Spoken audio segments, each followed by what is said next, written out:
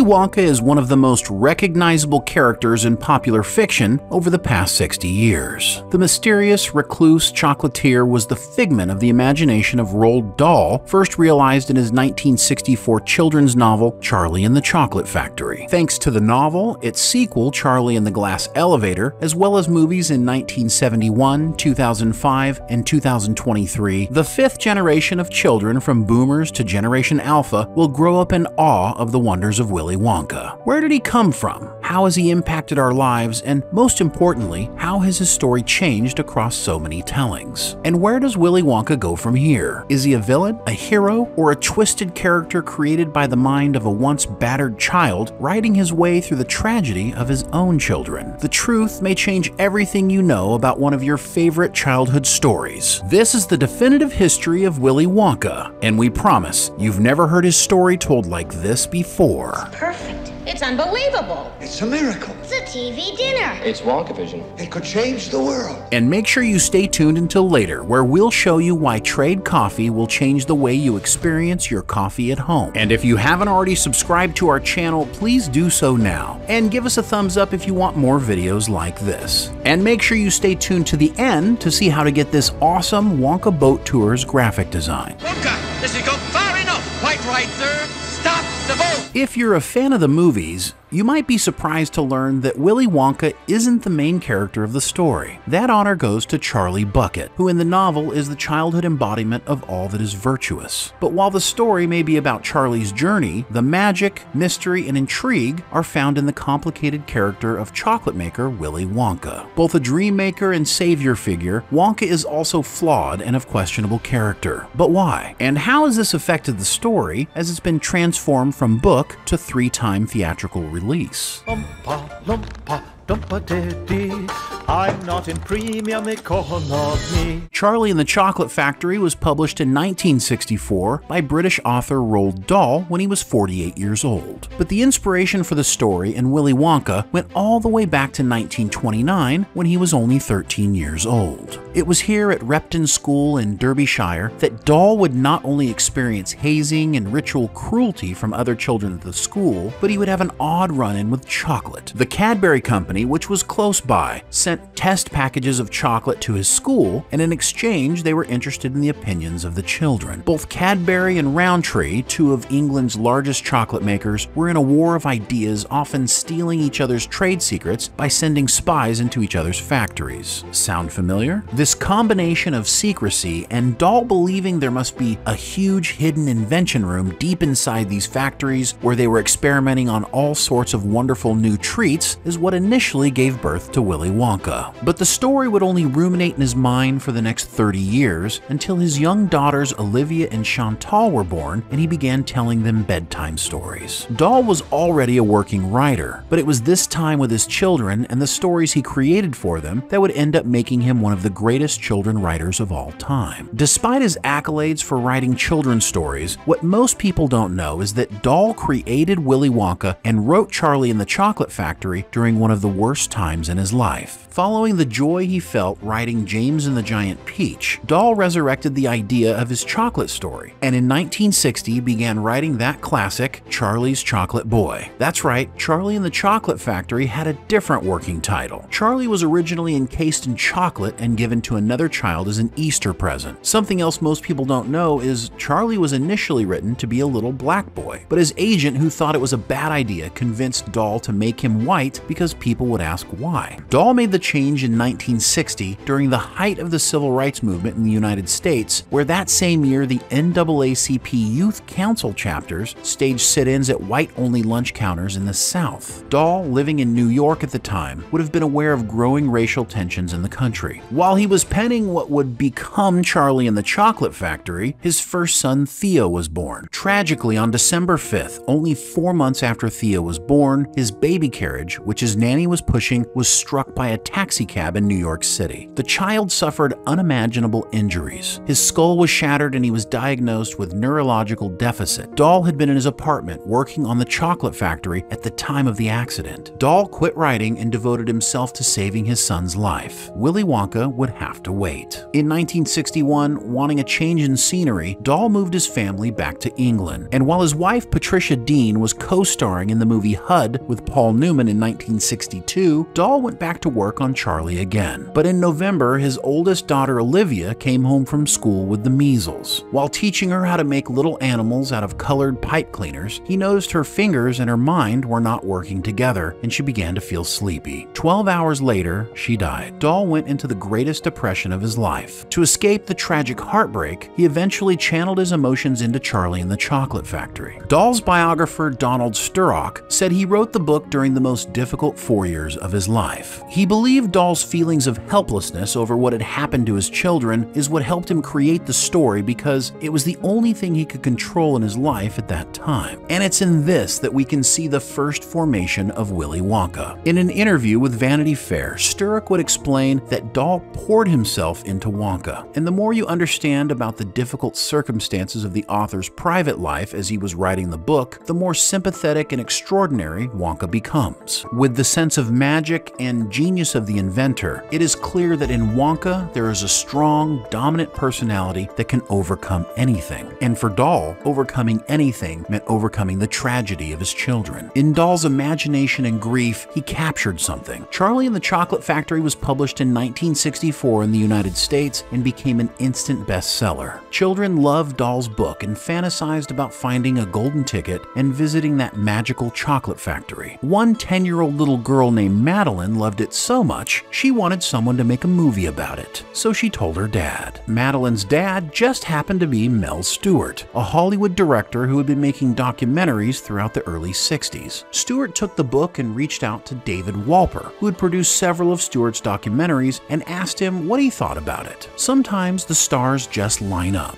Walper happened to be in the middle of talks with Quaker Oats Company about a way to introduce a new candy bar from its newly acquired confection company. Walper saw the chance to combine both opportunities and persuaded Quaker Oats, who had no experience in the film industry, to buy the movie rights to the book and finance a motion picture for the purpose of promoting Quaker Oats' new Wonka bar. So for the cool price of $3 million, Quaker Oats agreed to finance the film. And while a big box office release is great, it was this next thing that made Willy Wonka a legendary figure in popular culture. But before I share a little known fact about Willy Wonka, let me first tell you how to mix a little chocolate into your Java with this video sponsor, Trade Coffee. Our day just doesn't start off right without a perfect cup of joe, and that's why we prefer Trade Coffee. Trade is a coffee subscription service that allows you to experience a curated for you coffee delivered to your door, helping you make better coffee at home when and how you want it. We love that the coffee is high quality, conveniently delivered, and personalized for our taste buds. It's exciting every time a new package arrives on our doorstep. Trade has built relationships with over 55 local roasters so you can enjoy their craft from the comfort of your own home. Trade maps your specific preferences to hundreds of different coffee flavor profiles. Their technology pairs you with the best coffees using art and science, marrying industry expertise and machine learning. Trade roasts your coffee to order and delivers it exactly when you need it. There's multiple ways to experience coffee with Trade. Sign up for a subscription or try one of their starter packs today. You can get a free bag of fresh coffee with any subscription purchase by visiting drinktrade.com/popcast. Join us and give yourself or a loved one the gift of high-quality personalized coffee today with Trade. Wasn't that just magnificent? I was worried it was getting a little dodgy in the milk part, but then that finale. If what Quaker reportedly did next is true, then Willy Wonka owes that cereal company a debt of gratitude. The story goes that Quaker Oats agreed to finance the film, but it had one stipulation. They'd only agree to make the movie if the name was changed from Charlie and the Chocolate Factory to Willy Wonka and the Chocolate Factory, so they could take advantage of the Willy Wonka brand on their new candy bars. It makes sense evidence, but there are a few stories floating around about this. One is that the term Mr. Charlie had been used as an expression in the black community for a white man in power, and press reports claim that the change was due to pressure from black groups. At the same time, reports that Vietnam soldiers were using the derisive term Charlie for the Viet Cong, and the filmmakers didn't want it to be associated with that. And while the NAACP had taken issue with the original Oompa Loompas depicted as African pygmies, Stewart addressed those concerns and changed them to little orange-skinned men. The studios publicly stated that the name change was to put emphasis on the eccentric Willy Wonka, and Walper said he changed the title to make the product placement for the Wonka bar have a closer association. So whether it was a demand by Quaker or a great idea by Walper, that decision squarely put the name Willy Wonka in the minds of multiple generations of children. Well, that and an unforgettable performance by the man who would bring the chocolate maker to life. There's nothing to it.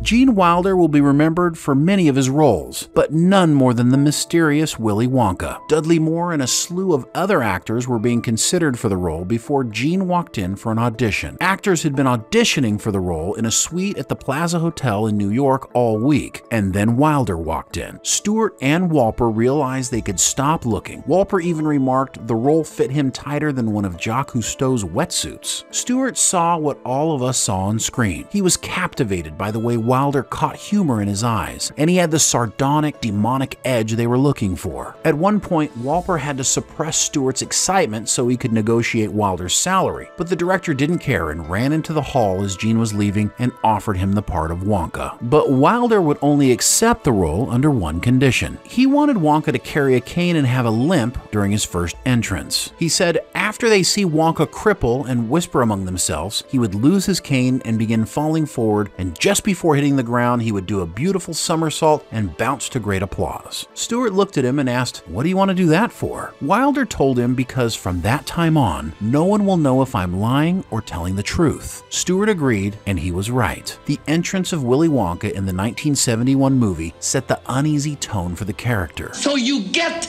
nothing. You lose.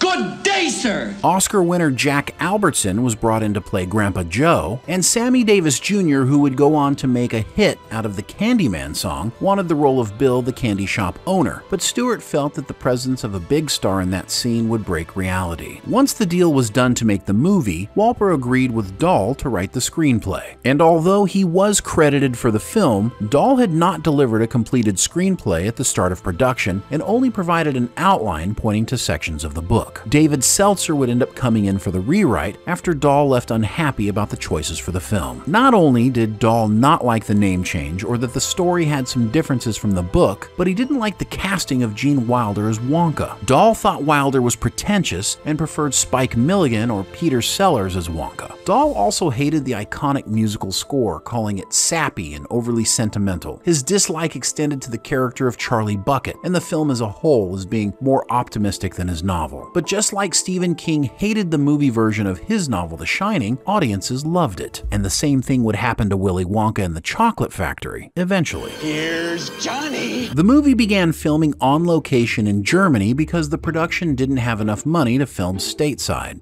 Stewart chose Munich because he wanted the viewer to be in a Never Never Land, and at the time, very few people had been there. Filming took a little more than 2.5 months. 10 actors of short stature were the Oompa Loompas, including one woman and 9 men who were cast internationally. The child actors were auditioned from hundreds. In the end, Julie Dawn Cole, Denise Nickerson, Peter Ostrom, Paris Themin, and Michael Bollner were selected to play Veruca, Violet, Charlie, Mike TV, and Augustus. 4 of the kids had previous acting experience, but Michael had seen an ad in a local Bavarian paper, and his mom thought her big boy would be perfect for the part. The kids, now adults, recalled in a 2003 documentary how sweet Gene had been with all of them. Apparently, all of the kids were great, with the exception of Themin, who played Mike TV. He was apparently a little difficult to wrangle, going so far as to release bees that were being kept under glass for one of the invention prop rooms, which then stung him. As anyone who's seen the movie would say, the show-stopping set of the film is the Chocolate Room. Created by Oscar-winning set designers, they transformed a giant Munich warehouse into Willy Wonka's Chocolate Room, complete with a chocolate river, chocolate waterfall, and wall-to-wall wall edible delights. The director was careful not to let any of the children see the set until the first shot so he could get their genuine reactions. An interesting fact about the chocolate room is that the chocolate river was initially made from 150,000 gallons of water, real chocolate, and cream. But the filmmakers had to change the formula because the original concoction turned blood red.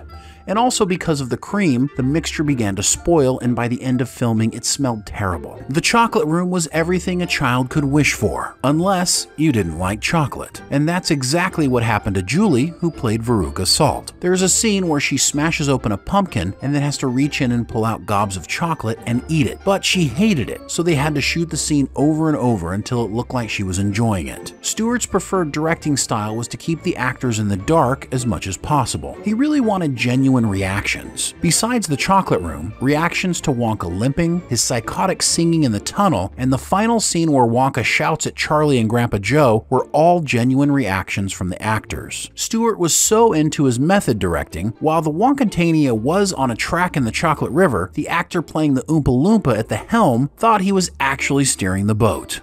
You can see him in the scenes carefully turning the helm as if he was worried he would wreck the boat. But it seems to have worked. Seeing the genuine reactions gave all of us a richer experience and added to the quality and believability of Gene Wilder's performance. Despite Dahl's anger over the movie, he did visit the set during filming and seemed very happy. He even attended the premiere. The fantasy musical Willy Wonka and the Chocolate Factory opened in theaters on June 30th, 1971, and it was a failure.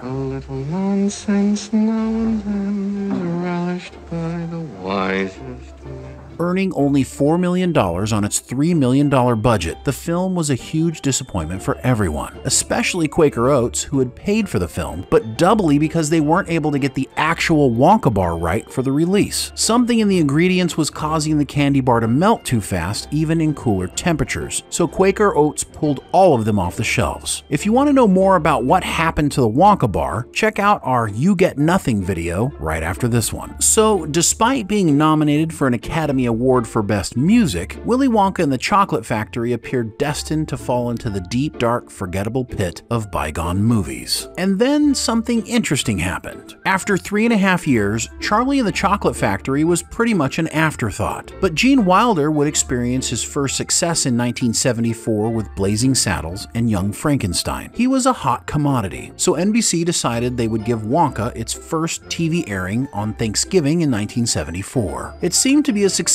so they did it again the following year after an NFL football game on November 23rd between the Oakland Raiders and the Washington Redskins. But when the game went 45 minutes over its schedule thanks to overtime, NBC joined Willy Wonka and the Chocolate Factory 45 minutes into the film to keep the network on schedule. The angry reaction from parents and children was swift and immediate. The network received more than 1,000 calls from people upset that they missed the beginning of the movie. To make up for the blunder, NBC re-aired the movie on May 2, 1976. The next year, when it was time to renew for the rights of Willy Wonka and the Chocolate Factory, neither Paramount nor Quaker Oats saw the potential of the movie. But Warner Brothers did. Quaker Oats unloaded the rights to Warner for $500,000, just in time for the VCR craze, and Willy Wonka was about to blow up. It was 1985 and VCR machines were finally coming down in price. 11.5 million VCRs were sold in the US, and Warner Brothers made its move to make Charlie and the Chocolate Factory available for purchase on VHS tape. And thanks to Disney's stubborn policy of putting much of their animated features in the vault for rare and expensive releases on VHS, other family entertainment videos were purchased, and Willy Wonka and the Chocolate Factory was a must-have in nearly every home. The movie that had failed at the box office had become a VHS cult classic. In 1996, the 25th anniversary theatrical re-release also grossed the film another $21 million. But a few years before the theatrical re-release, in 1991, Warner Brothers knew what it had and desperately wanted a chance to update and remake the movie. But they needed the rights to remake the film from Dahl's estate. The author had passed away the previous year, and after his dislike for the first movie, the family was reluctant to make a deal. It would take the studio 7 years of courting, finally getting the rights to make the movie in 1998. But just because they had the rights didn't mean they could do what they want. But the family maintained artistic control over the choice of actors, directors, and writers. Ang Lee, Terry Gilliam, Anthony Minghella, and Spike Jonze were Dahl's widow's choice for director. Scott Frank was hired to write the screenplay in 1999 after asking for the job. He was a recent Oscar nominee for Out of Sight and wanted to work on a film his children could enjoy. He was a huge fan of the book and intended to remain faithful to Dahl's vision instead of the 1971 film. Nicolas Cage was discussed to play Wonka, but he lost interest. The studio had also shown interest in Bill Murray, Michael Keaton, Brad Pitt, Will Smith, and Adam Sandler for the role of the chocolate maker. Gary Ross signed on to direct in February 2000, which forced Frank to write a second screenplay. Both of them would end up leaving in September 2001. The Dahl estate and the studio wanted Frank to stay on, but he had scheduling and contract obligations with Minority Report. Director Rob Minkoff, who had co-directed The Lion King, was brought in with writer Gwen Laurie, and they started over from scratch on a new script in February 2002. Laurie agreed to adapt the original book and ignore the 1971 film, but efforts didn't go over well, and only 2 months later, Martin Scorsese became involved with the film briefly, although he opted out to direct The Aviator with Leonardo DiCaprio. Warner Brothers president Alan Horn wanted Tom Shadyac, who wrote Ace Ventura: Pet Detective, to direct the movie with Jim Carrey as Willy Wonka, believing the pair could make Charlie and the Chocolate Factory relevant to mainstream audiences. But Dahl's widow didn't like the idea. That's a version we'd personally love to have seen.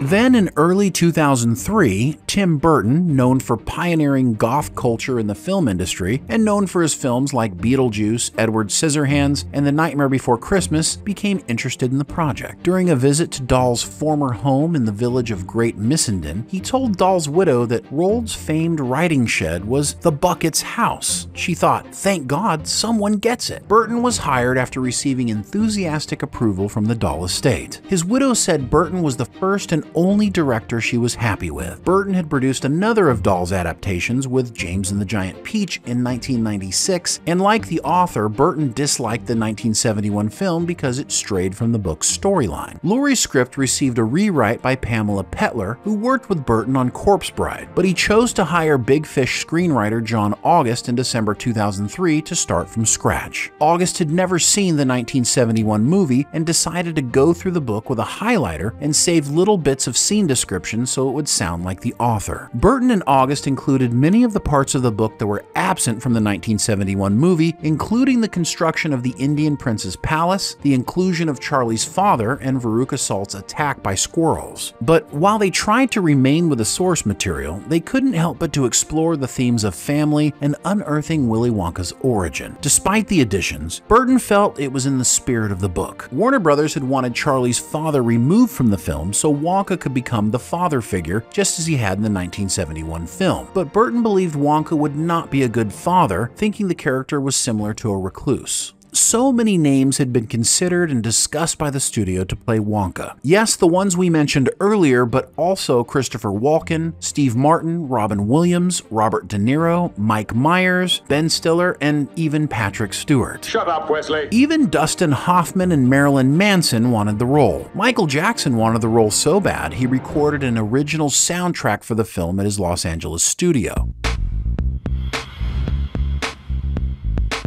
But Warner Brothers didn't want Jackson for the role, considering him unmarketable, with rumors about inappropriate relationships with children. That said, Warner Brothers went nuts over the soundtrack and offered to acquire the songs in addition to a small role somewhere else in the film, but Jackson was upset and shelved the songs. I don't understand. I mean, it makes me very sad. In the end, Johnny Depp was the only actor Burton considered for the role, although interestingly, Dwayne "The Rock" Johnson was Burton's second choice in case Depp was unavailable.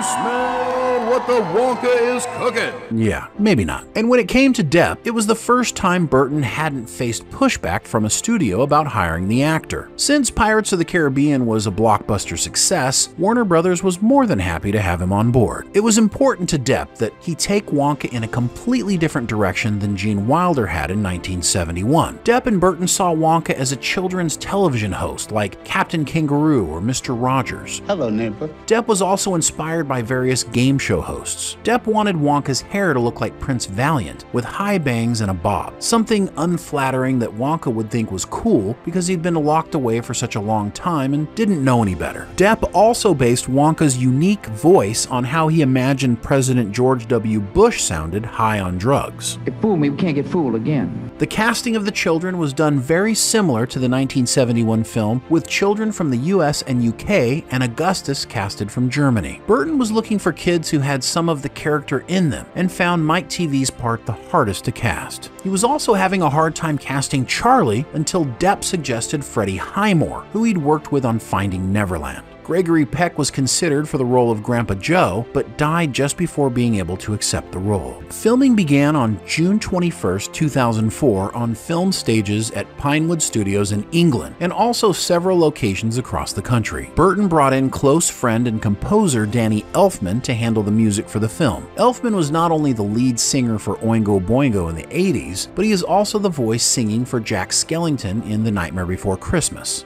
To this day, Elfman has composed 19 of Burton's 22 major projects. Burton was filming Corpse Bride simultaneously with Charlie and the Chocolate Factory and used most of the same team to make both movies. The Oompa Loompa was played by Deep Roy, thanks to his previous collaborations with Burton on Planet of the Apes and Big Fish. The actor played various Oompa Loompas thanks to the use of split-screen photography, digital, and front projection effects. Roy played a total of 165 individual Oompa Loompas in the film and said it was a rigorous experience, forcing him to work out intensely and follow a diet so his appearance remained unchanged during the filming. For Veruca Salt's demise at the hands of 100 squirrels, Burton wanted the animals to be real. Believe it or not, 40 rescue squirrels were trained over 19 weeks. They were given props and taught how to sit on a bar stool, tap, and then open a walnut and deposit the insides on a conveyor belt. CGI was used when the squirrels were in close interaction with Veruca, but the rest was live squirrels. Thanks to a British equity rule that only allows children to work 4.5 hours per day, the film took 6 months to shoot, ending in December 2004. The release of the movie on July 15, 2005 in 3,770 theaters coincided with a real golden ticket hunt by the Willy Wonka Candy Company, which at that time was owned by Nestle. The prize was $10,000 cash and a trip to Europe. Charlie and the Chocolate Factory earned over $56 million during its opening weekend, which was the 5th highest opening weekend in 2005. Earning almost $500 million worldwide, the movie was the 8th highest grossing film of 2005, behind movies like Harry Potter and the Goblet of Fire and Star Wars 3: Revenge of the Sith. With a $150 million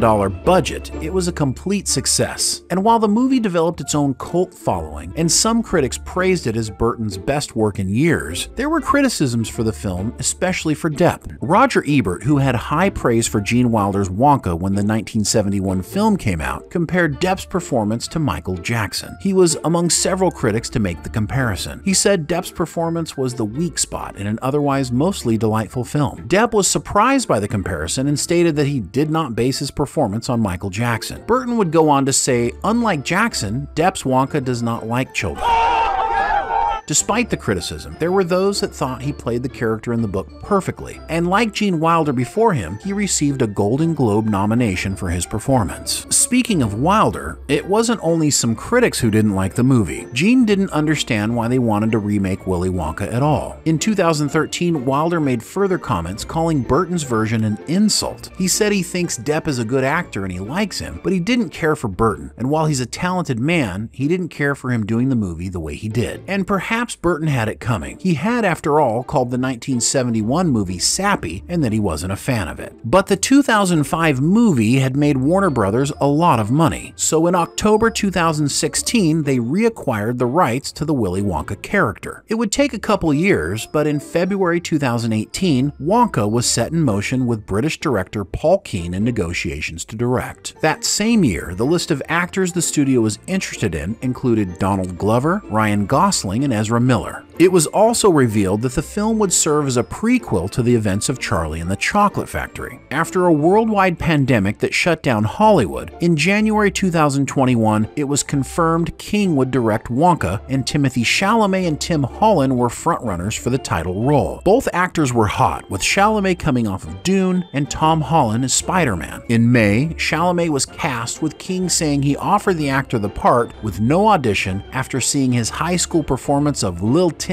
Tim rapping statistics on YouTube, which to King at least proved his vocal and dancing skills. We don't really see it. The script was co-written by King's Paddington 2 collaborators Simon Farnaby, Jeff Nathanson, and Simon Rich. In September 2021, Keegan-Michael Key, Rowan Atkinson, and others were announced as part of the cast. Production began in the UK in September 2021. Hugh Grant was cast to play Lofty the Oompa Loompa. King originally sent Grant a mock-up of the Oompa Loompa naked, which alarmed his little children. Grant said it was one of the most disturbing things he'd ever seen, and if it leaks out, a generation of children will be scarred. Grant's look for the role was taken from the Oompa Loompas in the 1971 movie. But unlike the 1971 movie, where the Wonka bars were wood covered in fancy candy wrapping, the set of Wonka had an incredible chocolatier on the set. King said he gained 50 pounds from all the chocolate on set and said everything tasted better than they needed to, and the actors didn't have to pretend how good they were. And perhaps the chocolate was a little too good, because Chalamet got sick multiple times during production because of how much chocolate and candy he had to eat. Wonka opened in the UK on December 8, 2023, and in the United States on December 15. At the time of this video, Wonka is expected to have an opening weekend of between $35 and $45 million. The film will need to earn $250 million to break even. Reviews for the movie have been mostly positive, as it's certified fresh on Rotten Tomatoes, and like Wilder and Depp before him, Chalamet was also nominated for a Golden Globe for his performance as Willy Wonka. The legacy of Willy Wonka can't be understated. Two Charlie and the Chocolate Factory video games were made in 1985 and 2005. There's a Charlie and the Chocolate Factory ride at Cloud Cuckoo Land at Alton Towers theme park in Staffordshire, England. There have also been 3 major stage adaptations of the story in 2004, 2010, and 2013. At one time, Netflix was even considering a TV series based on the famous chocolatier. The bottom line is that Willy Wonka's place in pop culture history is secure, and you can be certain Wonka isn't the last we'll see of Dahl's wonderful children's story and the magical chocolatier he imagined. And no matter what version of Wonka you like best between Wilder, Depp, or Chalamet, the one thing we can all agree on is that they've each brought the joy of Wonka to a new generation of children, and we can't wait to see what the future holds for the world's most famous confectioner. But what do you think?